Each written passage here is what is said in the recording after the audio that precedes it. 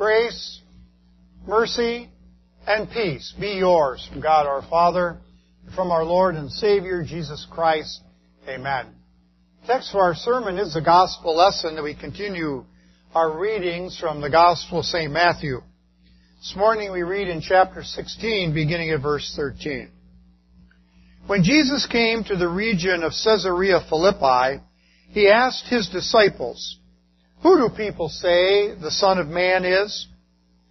They replied, "Some say John the Baptist, others say Elijah, and still others Jeremiah or one of the prophets." "But what about you?" he asked. "Who do you say I am?" Simon Peter answered, "You are the Christ, the Son of the living God." Jesus replied, "Blessed are you, Simon, son of Jonah, for this was not revealed to you by man, but by my Father in heaven. And I tell you that you are Peter, and on this rock I will build my church, and the gates of Hades will not overcome it. I will give you the keys of the kingdom of heaven. Whatever you bind on earth will be bound in heaven, and whatever you loose on earth will be loosed in heaven." Then he warned his disciples not to tell anyone that he was the Christ. This is God's Word. In the name of Jesus Christ, who is the Lord, our God, dear friends, our Savior masterfully leads his disciples to confirm their belief in him. Theirs is a confident confession of happiness, which is really what blessed means, and strength. Unlike the masses around them, who held a variety of views and opinions about who Jesus is, his disciples believed, as God had given them the knowledge, that Jesus is the Christ, the Son of the living God. So it is with us. We have heard Jesus' Word in the Bible. We have seen His miracles. By the power of the Spirit, God has convinced us of the identification of Jesus. People hold a variety of views and opinions about who Jesus is around us today also. But we, like Peter, as he speaks as the representative of disciples for all time, happily, blessedly, and in strength, confess who Jesus really is. And it is on Jesus, the rock, that God builds His church. And so this morning, once again, we are happy and strong in our faith because our blessed happiness and strength rests on God's Son. This Word of God is so full of things, one hardly knows where to begin. So we'll look at three different aspects of that blessedness and strength we have as we rest on the rock of God's Son. The first one is that not every opinion about who Jesus is valid. And secondly, that the authority of the church doesn't lie in men, but it lies in God's Word. And finally, the real authority or the goal and work of the church is forgiving and retaining sins. Jesus was with his disciples up north, near the city of Caesarea Philippi in Galilee. And you can tell by the name, which really means Caesar Philip, or ruler Philip, that it was a very Gentile area. And the power and the wealth of that city was having its effect also on the Jews who lived up there. It really sort of fanned the flame of their idea of the Messiah as being a king who would come and give Israel back the power and the wealth by taking it away from the Romans. And so it was a good place and a good time for Jesus to get His disciples to really think about who He is and what their confession of who He is would be. This is also important because this really is the starting point of when Jesus begins to teach His disciples that He would have to go and as the Messiah to suffer and to die on the cross. So it was very important that they knew who He really is to judge what He would do rightly. Jesus asked His followers a direct question. Who do people say the Son of Man is? Jesus uses here the most common designation that He uses for Himself, the Son of Man. And in that expression is everything that He is and has come to do also as the Son of God. He came into the flesh and became a true human being. He wasn't just outwardly masquerading as a man. He took a real human nature into Himself. And in that human nature, born of a woman, born under the law, He would obey the law and keep it perfectly for us. And then, because He was a true Son of Man, He could suffer and would suffer and die on the cross under God's wrath and punishment as our substitute. Jesus loved to call Himself the Son of Man because it really expressed His mission and what He would do for us. Jesus knew that there were other opinions about who He was, but He wanted to hear it from His disciples so they'd think about it. Doesn't this remind us a little bit about the feeding of the 5,000 when Jesus, who knew where He was going to get enough food, said to them, where in the world are we going to get enough food to feed all these people? So they'd go, oh, yeah.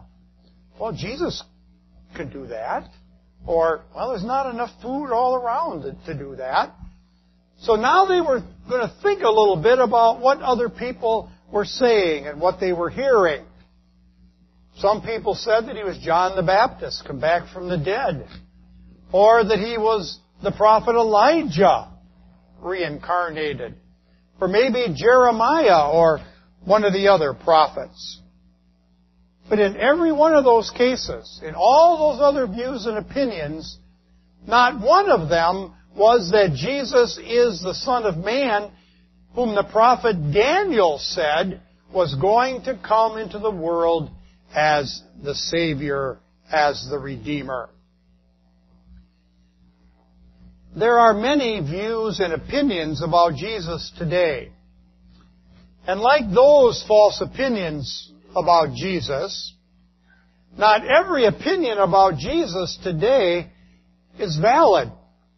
When somebody says, I believe in Jesus, you really need to ask a few more searching questions about who they think that He is. Here are some false opinions about Jesus. That Jesus did not exist until He was conceived in Mary's womb. He was conceived in Mary's womb because He had an earthly human father. Or Jesus' body is still dust in some grave outside of Jerusalem. Or Jesus was a great teacher and is a great example of how to live, but He is really nothing more. Those are a few of the false views and opinions that are held by people about Jesus today. Not one of those opinions includes the real Jesus, the Son of Man, God who became flesh for His perfect active obedience and His satisfactory passive obedience. The confession that Peter made, he made as representative of all those disciples then and for us. The confession that you and I just made in the Apostles' Creed echoes Peter's confession, doesn't it? It says of Jesus, what do we believe? You are the Christ, the Son of the living God. You are the eternal Son of God. You existed before you became Jesus in Mary's womb. You didn't have a human father. You are conceived by the Holy Spirit. Your body lives and reigns and fills all things for the good of the church. You are my teacher. You are my example. But most of all, you are my Savior. You are my Redeemer from sin. You are true God and true man. Our happiness or our blessedness and our strength rests on that rock. Rests on Jesus Christ, the bedrock on which the church builds. The other day we were watching a television program about the rebuilding, you might have seen it, of the World Trade Center, the new one, and how they dug all the way down to the solid bedrock in order to set that foundation for the tallest building in the Western Hemisphere. It is in this text you are aware that there are some other false opinions and views about Jesus. Peter was already Petrus, the stone. Christ did not build His church on Peter. It's a false view and opinion of Jesus that He established His church on the man Peter and on all the men who follow Him in a particular office. Christ did not establish His church on apostolic succession. He did not establish it on tradition. He did not establish it on church councils. And He certainly didn't establish it on one human being as the head of all Christendom. Jesus Christ establishes His church, and the authority of that church is not a man. It's not tradition. It's not councils. It is only the Word of God. The real authority in the church is God's Word. Peter and we do not have our convictions of Jesus in our hearts and minds because some human being convinced us of that. We don't build on Christ as the rock because we convinced ourselves that He is the Savior and made a decision then to believe. We have our truth on Jesus Christ the same way Peter did. Jesus says, Peter, you're blessed. You're happy in your faith. You're strong in your faith because you know it didn't depend on you. Your Father in heaven revealed it to you in God's Word. And the Holy Spirit, through that Word, gave you that conviction. And that's why you are blessed, happy, in the purest spiritual sense. And that is why we are blessed. That's why we are strong in our faith. Because the Father in heaven, our Father in heaven, has brought us to this conviction. Jesus Christ, the real Jesus Christ, revealed in the Scripture, is the solid rock on which the church stands. And even though steeples are falling, we still believe in Him. I mention this because at conference last week, the pastor from Crete, Illinois, or rather Grant Park, Illinois, congregation had this hymn come to life, as in the last windstorm their steeple fell off their church. But he made the point, well, even though the steeple fell, we still build on Christ, the rock. And we're still there, we're still standing, we're still built on our Savior. And we know that the gates of hell, the gates of Hades, will not overcome it. Gates is a metaphor for power. Jesus says, because I build my church on me, on Christ, and on the object of Peter's confession, which is Christ, that all the power of the spiritual kingdoms, all the power of men's earthly kingdoms have been destroyed and have been counteracted and will never be able to destroy the church. We are the direct beneficiaries of that because of, as we think a month ahead, because of the Lutheran Reformation. Luther built his beliefs on the authority of God's Word. We build our faith not on Luther, but on the authority of God's Word. Peter confessed the truth of Christ because he was an apostle. We confess the truth of Christ in the Apostles' Creed because our confession is the same as his and the other apostles. Our blessed happiness and strength rests only on God's Son. And that authority of God's Son comes to us in the Word. And that Word enables us to carry out our work and our goal. And that is to forgive and to retain sins. Jesus says, I will give you the keys of the kingdom of heaven. Whatever you bind on earth will be bound in heaven. And whatever you loose on earth will be loosed in heaven. No human being can bind a person in their sins. No human being by their own power can forgive a person their sins. That authority comes from Christ. And Christ gave that authority to His church. Remember we learned that in Catechism? The ministry of the keys. And none of us understood what that even meant. Until the pastor explained to us, it's using the gospel. When a Christian is sinned against, we go to that person and we say, I forgive you. You and I confessed our sins this morning.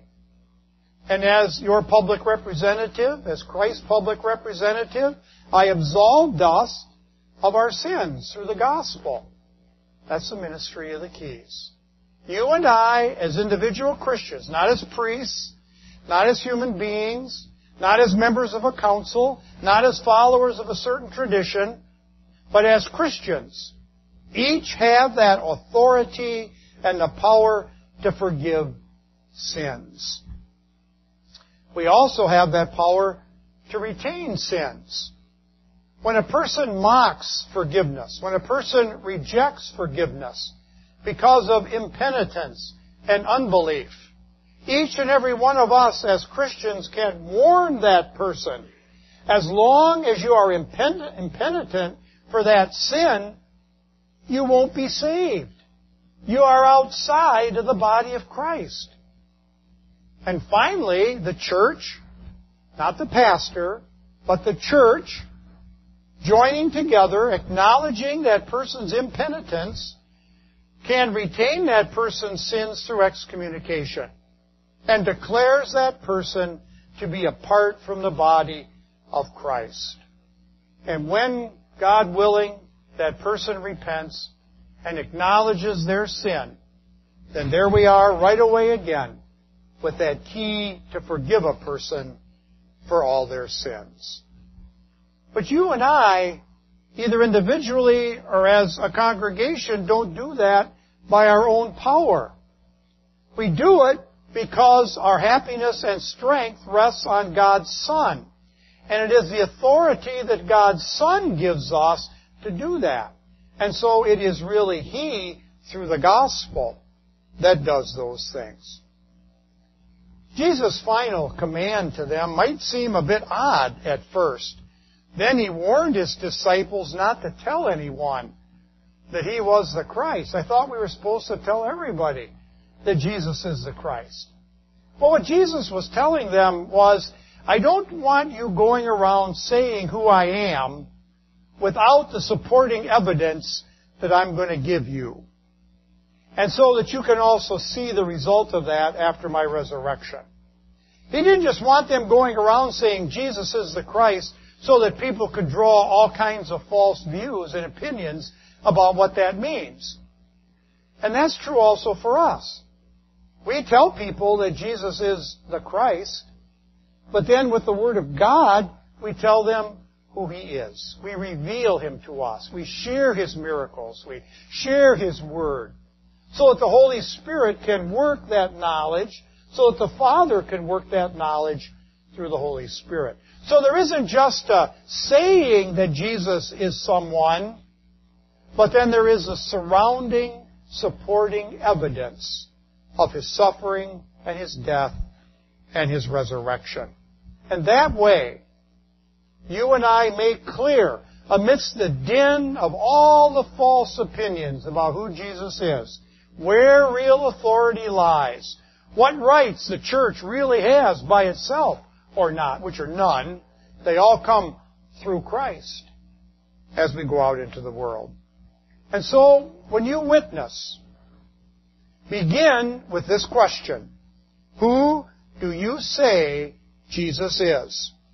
And then, in your blessed happiness and strength, confess the Son of Man, the Christ, the Son of the living God. Amen.